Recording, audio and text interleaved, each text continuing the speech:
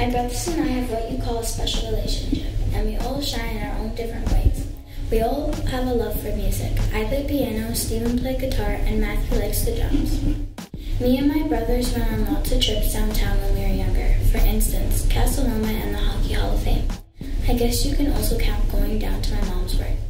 One day I came home from school and I saw a bunch of snow tunnels on the front lawn. My brothers jumped out from behind one and said, "Surprise!" I was so shocked and so amazed that for the rest of the day, my brothers and I played in the tunnels. I think it was one of the best days of my life. Like every normal brothers and sisters, we can get into fights sometimes, but we always make up at the end. And when I was younger, I would always look up to my brothers. I would always want to play all the sports and video games that they did. But I always was scared that I would mess up in front of them. And I still am. No matter what happens, I will always love my brothers, and I hope they will always love me.